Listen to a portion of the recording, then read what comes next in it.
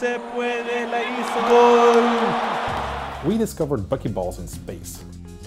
Fullerenes, or Buckminster fullerenes as they're called in full, are in fact an entire class of molecules.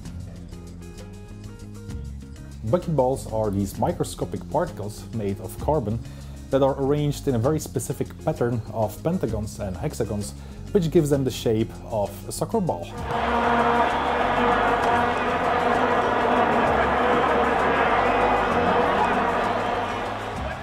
Buckyballs are like soccer balls in the precise way that the carbon atoms make up a pattern of pentagons and hexagons. In that sense, the chemical structure of these buckyballs is exactly the same as a soccer ball. We can detect buckyballs in space through their vibrational motions.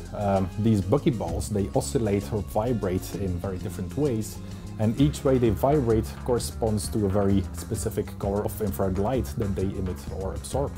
So it's the first detection of an entire new class of molecules that we know on Earth, but that we didn't know for sure whether or not they existed in space.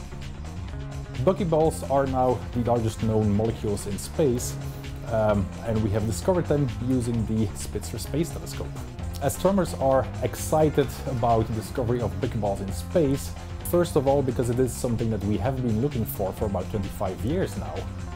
The main reason being that these buckyballs are amongst the most stable and most durable molecules that we know on Earth, so they're ideal candidates to survive the harsh conditions in the interstellar medium in deep space.